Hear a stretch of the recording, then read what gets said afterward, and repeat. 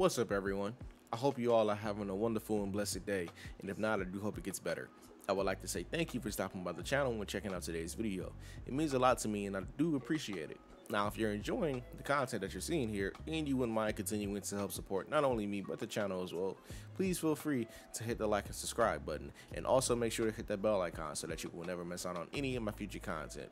Now, today, we're going to be talking about if Midnight Suns made the right choice being single player. I'm gonna tell you right now, this is a real quick video, and I'm gonna start this off by saying multiplayer.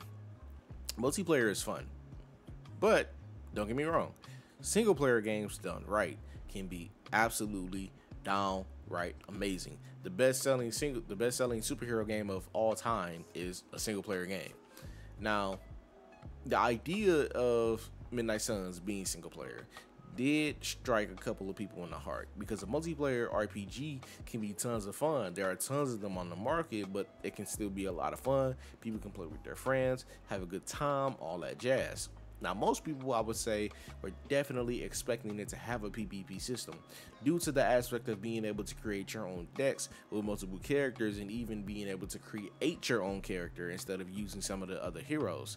I even did 2 videos way back when about if the game needs PvP and how the PvP could work. And one of the closest examples that I could give that people would understand would be Marvel Strike Force PvP, because that game has real-time PvP where both players play out their full turn before it switches. Anyone could say that PvP can add longevity and depth to a game. They are right, but only if the PvP works, because there have been instances where PvP could actually make a game worse by a sheer number of things. Poor balancing, neglecting PvE over PvE, or vice versa, right? It's a mixed bag, essentially, is what I'm saying. I don't feel like PvP is needed, but if it's added, I won't complain. At the very least, I feel like we could take comfort in the fact that knowing Firaxis has done PvP before in their games, so I don't think it would really be an issue for them not being able to get it done if they ever choose to go down that route later in the future. Now, in terms of co-op play, it's here where I start to sway off more to the side of this game was better off being single player, due to me not really being able to figure out how something like co-op could work normally in this game. Things like having people each bring in their own teams of heroes to take part in various missions. Some issues with that, for one, would be the map size, right? It's not as wide and open as the XCOM maps. These fights take place in a more condensed area, which was the intended design choice, because it's meant to further push home that feeling of the enemies being trapped on the field with you, not the other way around. Another issue would be that there's way too many heroes on the field. Is way too much going on, and plus it would, like, just think about how long it would take to cycle through everyone's turn, because what is 3 times 4? That'd be 12 heroes on the field at once. That's a lot on the field, and it's totally not needed. Sidebar, I did have an idea where 2 to 4 people could play together.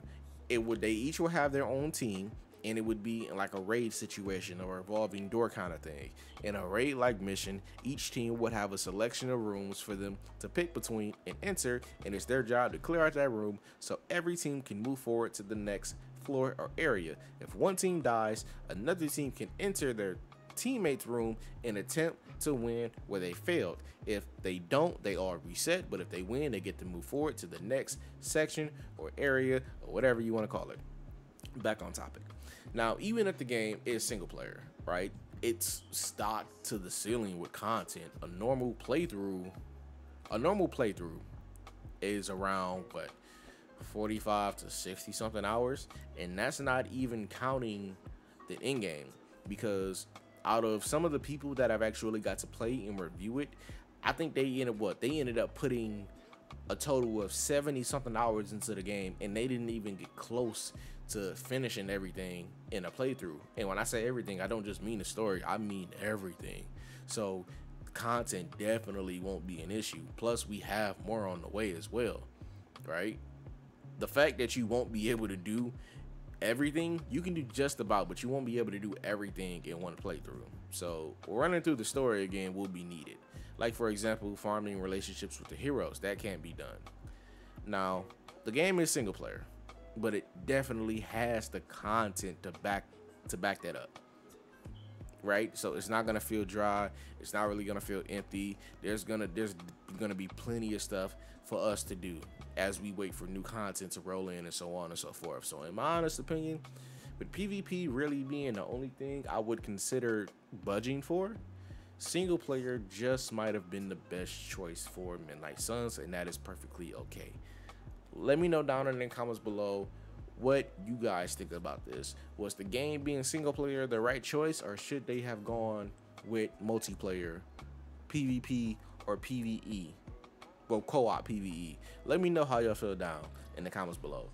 And if you've enjoyed the video, please remember to like, share, and subscribe, and hit that notifications bell so that you'll never miss out on any of my future Midnight Suns related content. And I will catch y'all in the moonlight.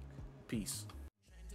Trying to live life, pull it to the club with the bottles on ice. Need a back end by the end of the night. I'm an artiste and a socialite. Trying to do it big, trying to live life, pull it to the club with the bottles on ice. Need a back end by the end of the night. I'm an artiste and a socialite.